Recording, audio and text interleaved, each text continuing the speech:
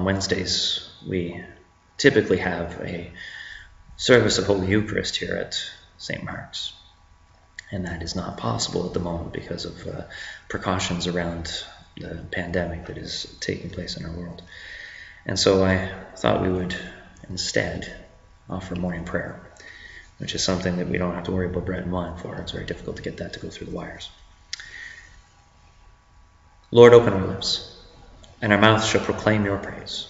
O God, make speed to save us. O Lord, make haste to help us.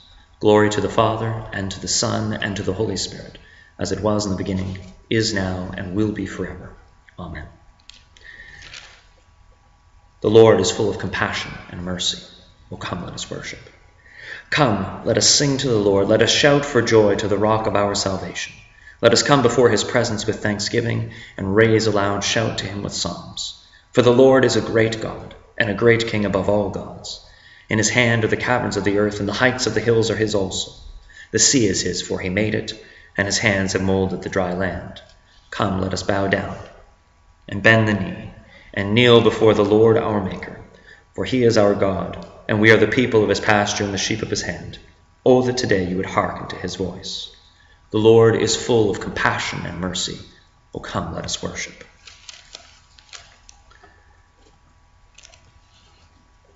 We continue with a portion of the 147th Psalm. Worship the Lord, O Jerusalem. Praise your God, O Zion. For he has strengthened the bars of your gates. He has blessed your children within you. He has established peace on your borders. He satisfies you with the finest wheat. He sends out his command to the earth, and his word runs very swiftly. He gives snow like wool. He scatters hoarfrost like ashes. He scatters his hail like breadcrumbs. Who can stand against his cold? He sends forth his word and melts them. He blows with his wind, and the waters flow. He declares his word to Jacob, his statutes and his judgments to Israel. He has not done so to any other nation. To them he has not revealed his judgments. Glory to the Father, and to the Son, and to the Holy Spirit, as it was in the beginning, is now, and will be forever. Amen.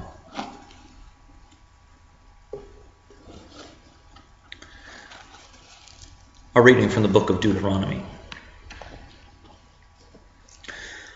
So now, Israel, give heed to the statutes and ordinances that I am teaching you to observe, so that you may live to enter and occupy the land that the Lord the God of your ancestors is giving you.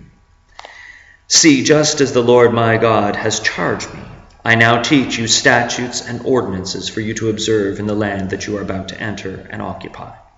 You must observe them diligently, for this will show your wisdom and discernment to the peoples who, when they hear all these statutes, will say, surely this great nation is a wise and discerning people. For what other great nation has a God so near to it as the Lord our God is whenever we call to him? And what other great nation has statutes and ordinances as just as this entire law that I am setting before you today? But take care and watch yourselves closely, so as neither to forget the things that your eyes have seen, nor to let them slip from your mind all the days of your life. Make them known to your children and your children's children. The word of the Lord. Thanks be to God. A reading from the Gospel according to St. Matthew. Jesus said, do you think that I have come to abolish the law or the prophets? I've come not to abolish, but to fulfill. For truly I tell you, until heaven and earth pass away, not one letter, not one stroke of a letter will pass from the law until all is accomplished. Therefore, whoever breaks one of the least of these commandments and teaches others to do the same will be called least in the kingdom of heaven. But whoever does them and teaches them will be called great in the kingdom of heaven. For I tell you, unless your righteousness exceeds that of the scribes and Pharisees, you will never enter the kingdom of heaven. The word of the Lord. Thanks be to God. May the words of my mouth and the meditations of all our hearts be acceptable in thy sight, O Lord, our strength and our Redeemer. Amen. I want to go back to that reading from Deuteronomy. And I want to go back there because I think it has something powerful to say to us at this particular point in time and under the circumstances that we find ourselves in. But we're going to go back in the story a bit. The people of Israel were brought out of slavery, out of Egypt, and they were on their way to the Promised Land. They weren't quite there yet, although they're getting much closer by the time we find this reading. And that time when they were brought up out of slavery took them out into the wilderness. It was a difficult time. It was a place of danger. It was a place of concern. It was not necessarily the easiest situation to be in. There were concerns about food. There were concerns about water. All of those regular creature comforts were largely missing. The people of Israel had to completely and utterly rely on God. They couldn't do it themselves. They couldn't manage on their own. They had to get water out of a rock. They had to rely on bread from heaven and quails that God sent into their midst. For 40 years they wandered in the wilderness, and for 40 years God provided for them. God cared for them. God protected them. God watched over them. God gave them life. For 40 years they found God to be completely and utterly reliable and trustworthy. They were about to enter into a new situation. They were about to leave the wilderness behind and make their way into the Promised Land. It was a time of uncertainty. And as they went in, Moses reminded them that God was with them. That God was so near to them that they could call on God at any time. That God loved them and had cared for them for this long, all the way up to this point, and God would continue to do the same. And God also called them to share that, to tell each other that, to remind each other of that. This is a remarkably important passage for us at this time, I think. And the reason I say that is because we are in a time of uncertainty, and difficulty, and challenge. We are in an uncharted territory. We are facing a pandemic. We've been asked to hunker down, stay home, and stay safe. It is a time when many folks are anxious and worried and even fearful. And so it's a really important reminder, I think, for us to hear this message, to hear that God's with us. That God has looked after us for all these years. That God has always been trustworthy, reliable. To remember that God is close to us. And so we can call on God in prayer to provide for us, to help us, to encourage us, to fill us with peace and hope and life. But there is a calling in this.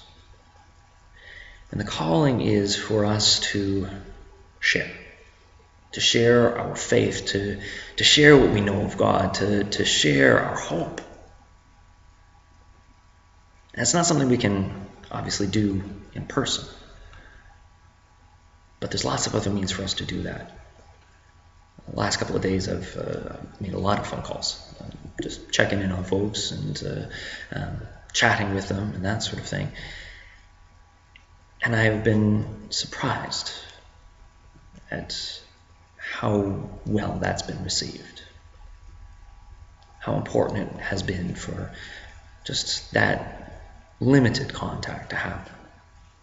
I know some of my colleagues have been using Facebook and video chats and all sorts of other means. There are lots of ways for us to be in touch with each other and remind each other that God's close and God loves us and God protects us and God will care for us unto eternity. To remind us that there's hope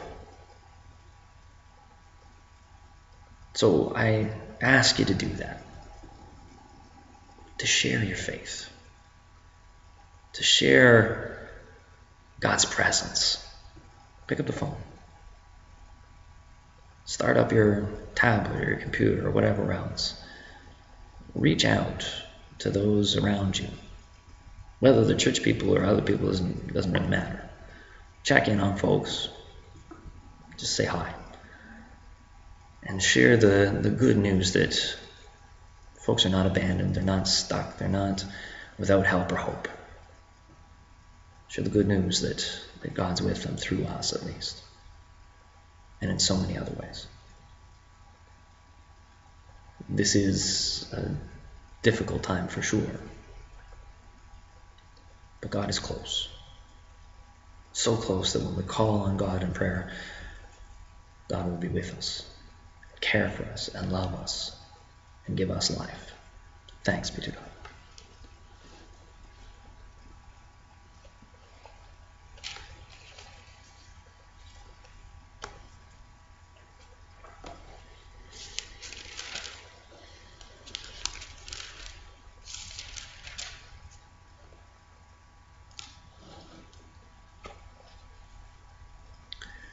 Now we will affirm our faith. Hear, O Israel, the Lord our God, the Lord is one. Love the Lord your God with all your heart, with all your soul, with all your mind, with all your strength. This is the first and great commandment. The second is like unto it. Love your neighbor as yourself.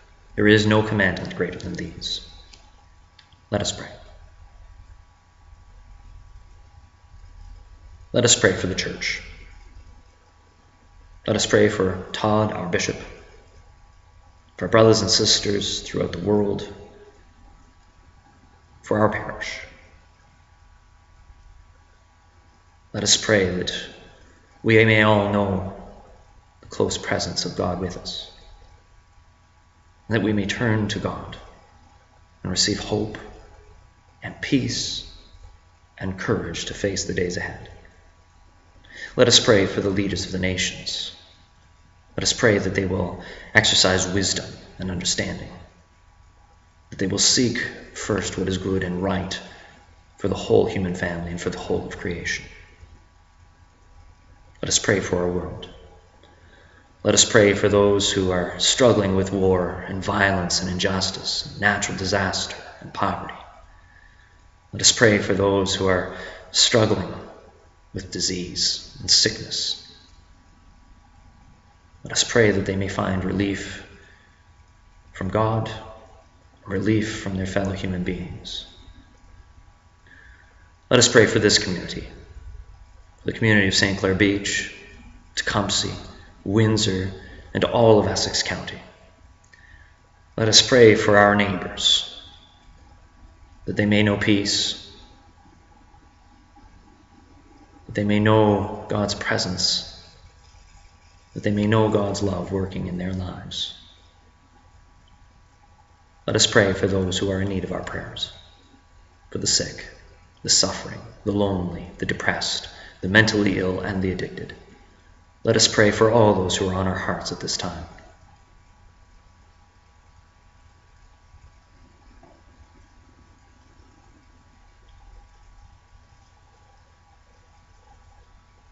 Let us pray that they may be healed, helped, and lifted out of all of their difficulty.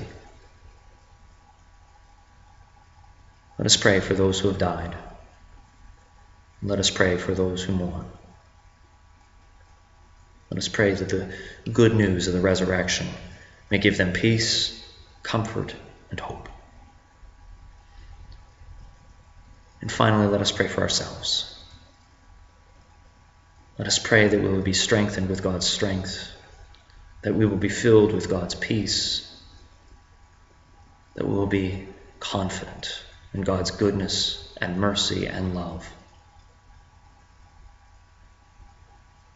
Let us pray all this through Jesus Christ our Lord.